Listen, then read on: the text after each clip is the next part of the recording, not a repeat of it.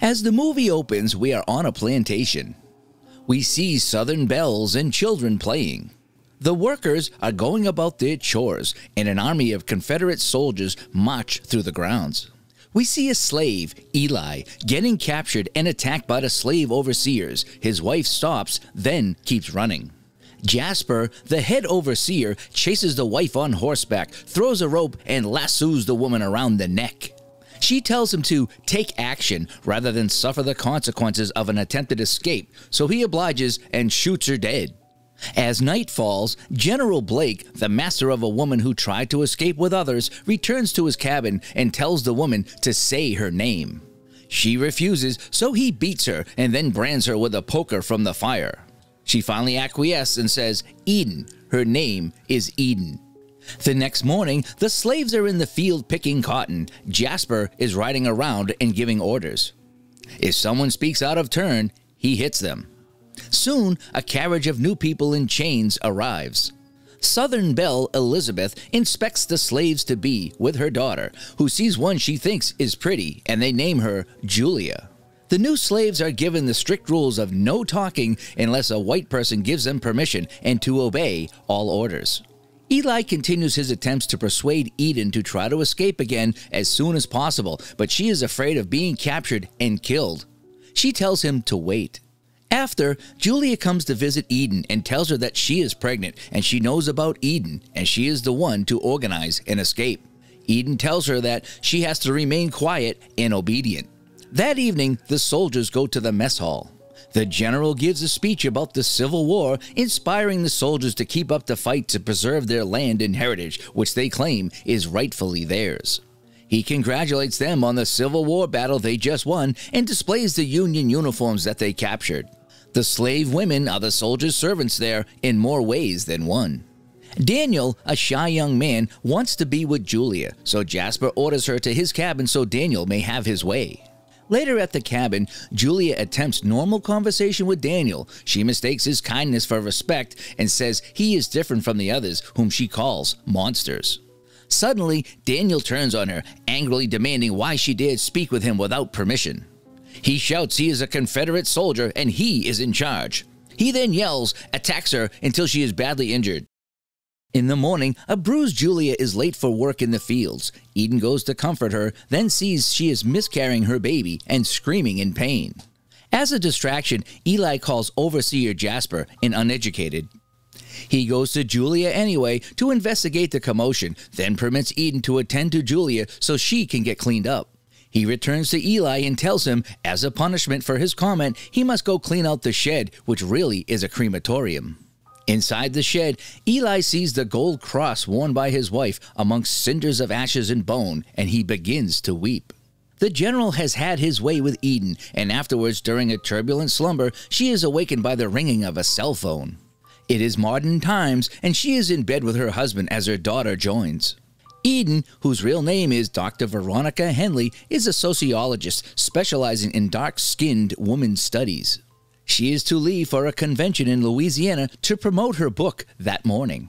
She has a quick online call with a type of talent scout and promotion organizer, Elizabeth, who makes some off-color comments that leave Veronica weary of her intentions.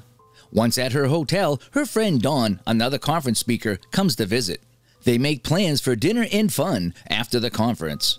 Right after she leaves, an unknown man delivers a bouquet of cotton and flowers with a note stating, "Look forward to your homecoming." While Veronica is speaking at the convention about racism and the patriarchy and how it defeats dark-skinned women, Elizabeth has entered her hotel room and just sneaks around, touching things. We see the exuberant crowd being inspired by Veronica's speech as spectators congratulate her. In the elevator, the child seen earlier at the plantation shushes Veronica, stating that she will get in trouble for talking. At the restaurant, Sarah joins them. They try to sit the trio at a back table, but Dawn demands to be sat at the best table there. During dinner, they discuss men and double dating. When a stranger at the bar sends over a drink for Dawn, she plays the debutante and turns him down. The three split up because Veronica wants to take an early flight to get home to her family. She thinks she is in an Uber, but suddenly Elizabeth turns around and Veronica is attacked by Jasper, her husband, until she is rendered unconscious. We are now back at the plantation, and General Blake's cell phone rings at 3 a.m. and he answers it outside. It has to do with Veronica's husband in an upcoming election for which he has proposed a bill regarding for. He makes rude comments and promises to take care of it. He hides his cell phone in the horse's saddlebag. Veronica observes this and feigns sleeping when he returns. Julia does not show up at the field for cotton picking in the morning. Jasper is angry and vows to punish her. He sends Eden to go fetch her. When Eden arrives at Julia's cabin, she finds her dead from the rafters in her nightgown. Eden is devastated by her death. In the fields, she is despondent and knows she must plan their escape that night and tells Eli. She awaits for the general to be asleep, then clambers out of bed, careful to not step on the creaky floorboards. Once outside, she meets with Eli. Before they run for it, she remembers the cell phone is in the saddlebag and goes to retrieve it. Suddenly, a drunken Daniel and his friends stumble upon them, so they drop the phone and hide. The soldiers find the phone on the ground, which is odd because cell phones are against the rules, but Daniel takes it with him anyway. The two Confederate soldiers hear a noise in the grass, but only Daniel stays to investigate. Eli creeps behind him and says his name. Daniel turns and Eli hits him with a rock. When he falls, they search him for the cell phone. Eli tells Veronica that if he doesn't make it, she must make sure the world knows about this modern slave plantation so they can put an end to it. Veronica knows there is a cell signal at her cabin, so they return and call the police, but their call is muffled and soon disconnects. They try again, but his phone has facial recognition, so they must use General Blake's face on the screen. The two enter the cabin, assuming he would be asleep, but he is waiting for them behind the door and strikes with a sword. Eli has a hatchet, but is immediately disarmed as it is knocked to the floor. Veronica uses it to attack the general, who retaliates by striking her with the sword and beating her.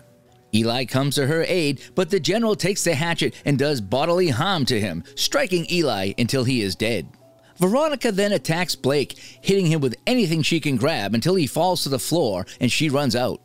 He goes after her, only to find she is waiting sword in hand right outside the cabin door. She thrusts it into his side, stating, "My name is Veronica."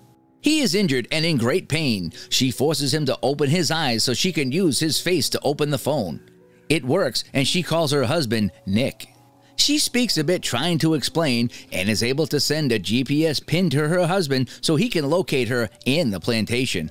It works, and help will soon be on the way. Maybe. Before she goes, she takes down the Confederate flag and wraps the general in it and drags him to the shed where so many of the kidnapped dark-skinned people were cremated. The general is not dead, and he says, "This doesn't end here. We are nowhere and everywhere." Jasper finds her outside the shed. He asks what she has done with the senator, which is the general's true identity. She tricks Jasper into going inside the crematorium, setting it ablaze. She puts on the confiscated Union uniform jacket and rides off on a horse. The Confederate soldiers trail after her shooting, but she is able to dodge them all.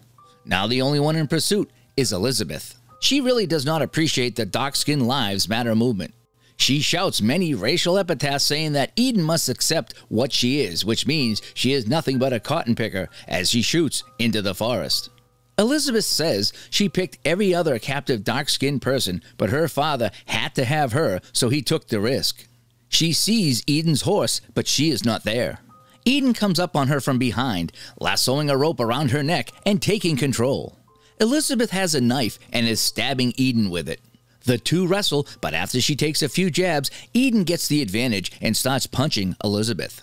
Eden is able to subdue her and rides with a horse, dragging her behind. Elizabeth hits the statue of Robert E. Lee, thus breaking her neck. Eden, or if you will, Veronica, rides off the plantation property into modern civilization and escapes her torment into freedom. A sign reads that this has all been part of a Civil War reenactment resort that took things to the extreme.